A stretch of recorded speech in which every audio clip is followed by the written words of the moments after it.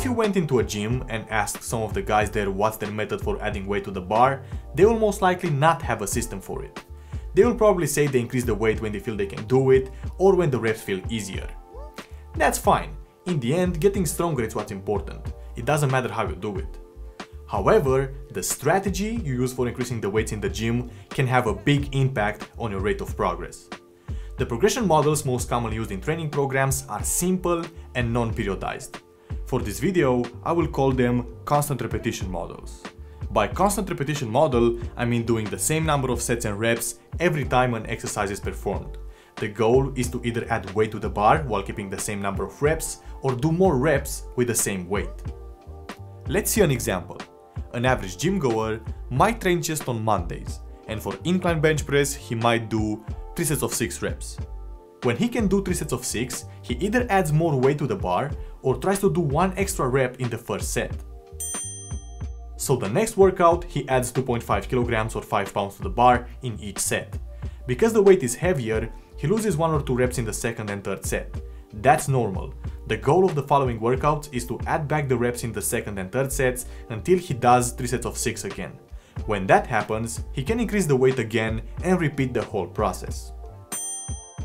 This is probably the most widely used progression model in the world, and for good reason. It's simple and it works. Another way to progress with constant repetitions is by microloading. Microloading means doing the same number of reps each workout, but adding very small plates to the bar every time.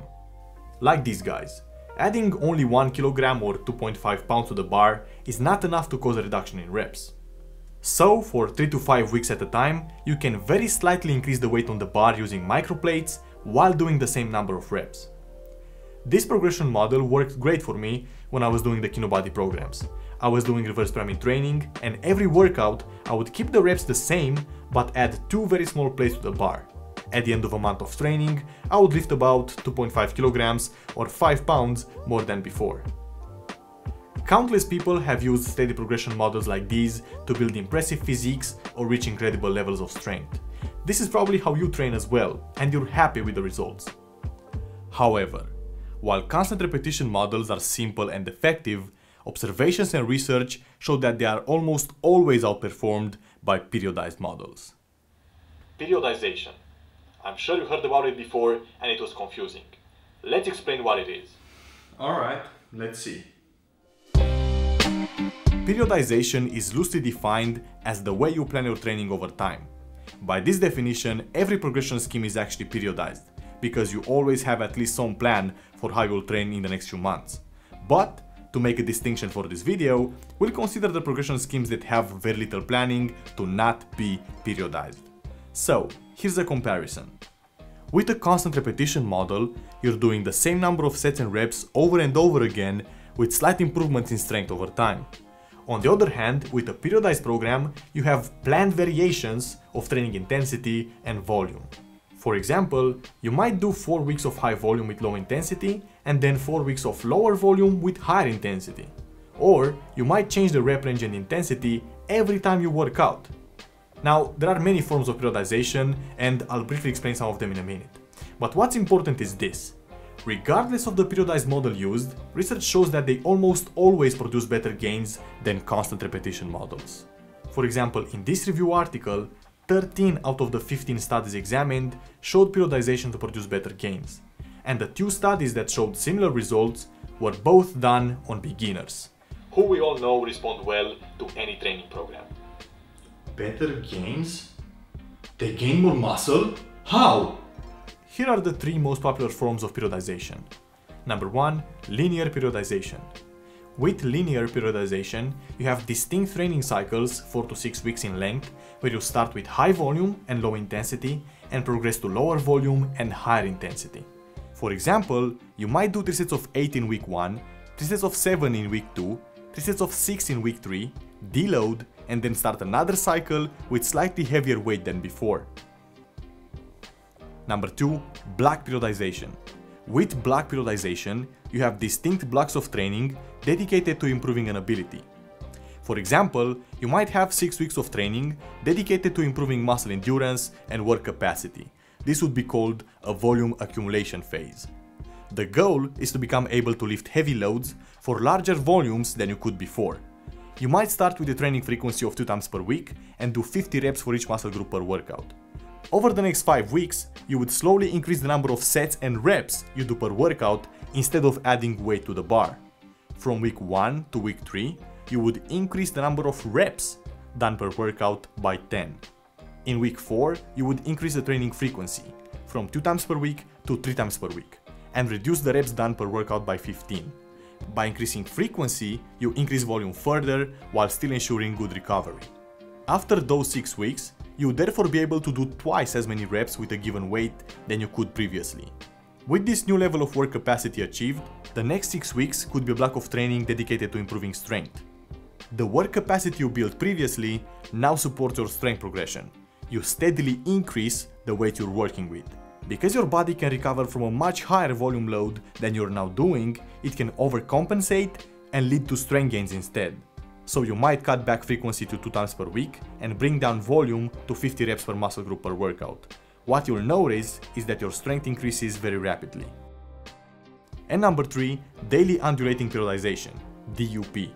DUP is a progression model very popular among powerlifters and some bodybuilders. It involves doing the same exercises 2 or 3 times per week, but changing the rep range every time you train. For example, Mondays could be your volume days, Wednesdays your power days, and Fridays your strength days. On Mondays, you would train in the 6 to 12 rep range with moderate intensity, focusing on hypertrophy. On Wednesdays, you would train in the 1 to 3 rep range with moderate to high intensity, focusing on power and technique. And on Fridays, you would train in the 1 to 6 rep range with high intensity, focusing on strength. Each time, the muscle is hit with a different stimulus. So, these are the 3 main forms of periodization: linear, block, and undulating. Yeah, it sounds pretty good, but I still think it comes down to dedication. What's interesting about periodization models is that they seem to produce better strength gains and muscle gains even when volume and intensity are matched. In a study by Ria and colleagues, 2 groups of people trained their bench press and leg press for 12 weeks. One group using a non-periodized progression model and the other group an undulating periodized program. Guess what happened? The periodized group made twice the gains, even if training volume and average intensity was the same. Here are the details. The non-periodized group trained each movement with the same number of sets and reps 3 times per week. They did 3 sets of 8 3 times per week for 4 weeks, then 3 sets of 6 3 times per week for 4 weeks, then 3 sets of 4 3 times per week for 4 weeks. Their bench press increased by 14% and their leg press by 25% on average. The undulating periodization group changed the weight and rep range every time they trained. They did 3 sets of 8 for each movement one day, 3 sets of 6 the next training day, and 3 sets of 4 the last training day of each week. They continued with that pattern for the 12 weeks of the study. Their bench press increased by 28% and their leg press by 55% on average. That's a big difference. How can we explain these results? The physiological explanation is that periodizing your training reduces the repeated bout effect. The repeated bout effect refers to the fact that your muscles respond less and less every time you expose them to the same stimulus. So by changing the rep range often, your muscles respond more strongly to the training stimulus because it's new every time. Greg Knuckles analyzed this study in an article called In Defense of Program Hoppers, and he concluded that this simple explanation cannot fully account for such a big difference in the progress made by the 2 groups. He argued that the main advantage of periodization is most likely psychological. Doing the same workout over and over again becomes boring and stressful. Imagine that for the next 6 months you had to train the same way every workout, 3 sets of 6. No matter how you felt, you would go in the gym and push as hard as you can to add weight to those 3 sets of 6. At some point, you'd feel mentally exhausted. For example, after setting a personal record that took a lot of effort, you would doubt that you can surpass your previous performance. You would go in the gym and be stressed. Periodizing your training allows you to get excited about each one of your workouts. You're never doing the same thing. You can always progress in some way. By decreasing the number of reps, you can lift more weight, and that makes you excited. By going back to a higher number of reps, you get excited to see if you can lift more than last week. enjoyment and novelty can impact training performance. If your workout routine seems fresh and challenging, it will seem easier, and you're going to put more effort into it. It may very well be that variety is the factor that improves results, not periodization per se. However, that variety needs to be planned. If you change your training too often or without following a logical scheme, your body will not have the time to adapt to what you're doing. That's why people who change their routines too often don't see good results. We call them program hoppers. Well, I gotta say, it sounds pretty good. But it also sounds like math, and I hate math. You can't have a big brain and big biceps at the same time, you've gotta choose. And I made my choice a long time ago. My approach to fitness is to put lifestyle first. The main goals I have in life are not fitness related, and I know this is the case for the majority of my audience as well. So I always strive for simplicity in the nutrition and training programs I create. Now, for a long time, I didn't want to learn about periodization, because I thought it was overly complicated and did not fit my philosophy. Who cares about a slight improvement in results if that makes me obsessed about training? But then I read Eric Helms's book, The Muscle and Strength Training Pyramid, and I realized periodizing your training is actually simple. It takes no more effort than simply tracking your workouts. So, I started training with a periodized model. Here's how that looks like. It's not rocket science. You divide each month in 4 distinct weeks. For each major compound exercise, you choose a rep range, such as 4 to 6, 6 to 8, or 8 to 10 reps. For this example, let's say you do flat bench press, and you choose the rep range 6 to 8. In the first week of the month, you choose a weight you can do 3 sets of 8 without hitting failure or needing a spot. In the second week, you increase the weight by 5 pounds or 2.5 kilograms and do 3 sets of 7. So you increase the weight, but decrease the reps by 1. In the third week, you do the same. You increase the weight by 5 pounds or 2.5 kilograms and do 3 sets of 6. You increase the weight, but decrease the reps by 1. The fourth week is a deload week, where you cut the number of sets in half and use a lower weight. In the fifth week, you start the cycle all over again, but this time with a weight that's 5 pounds or 2.5 kilograms heavier than the previous month. So each month, you increase the weight by 5 pounds or 2.5 kilograms if you can. Of course, things will not always go as planned. Sometimes your workout may go like this. Instead of doing 3 sets of 7, you do 7, 6, 6. What happens now? It's simple. You keep the same weight for the next workout, but drop a rep. Here's how that looks like. What's important is that you do not go to failure trying to complete the reps. If you see the second to last rep was very difficult, it's better to stop the set there instead of grinding that last rep. This is the training style I picked up from Eric's Muscle and Strength Training Pyramid. It is also the training style my ShredSmart program is built around. I've been doing it for about 8 months, and what I've noticed is that I no longer plateau on the main exercises. The progression is much more predictable and I'm more relaxed in the gym. I remember that when I trained using reverse pyramid training and microloading, I was always stressed before the main lifts. That's because I was afraid of failure. There was a pattern that frustrated me. I would make good progress for 4 to 5 weeks, and then out of nowhere, I would lose a bunch of strength and spend the next 3 weeks building back up. I now know it was because I never took deloads. I thought I could push for progressive overload continuously, but it's not possible. At some point, fatigue catches up to you and you lose strength. I'm going to address the importance of deloads in depth in a future video, but for now I will say this.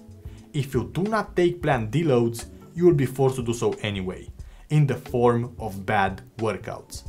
So, if you get bored from doing the same number of sets and reps every week, plateau often, or lose strength unexpectedly, I encourage you to try this progression model.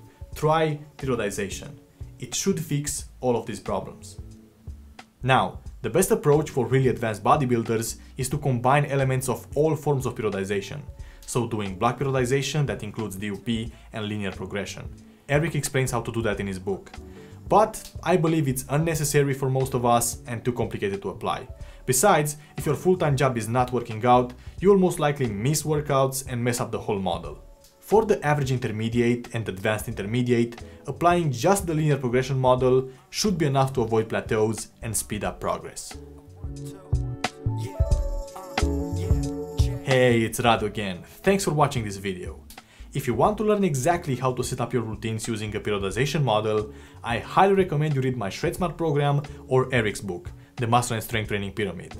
Not only that, but you will learn what to do if you can't progress from month to month or if you miss workouts. Shred Smart is suitable for intermediates and lifestyle-oriented people, while the Muscle and Strength Training Pyramid is suitable for advanced lifters looking to optimize their training as much as possible.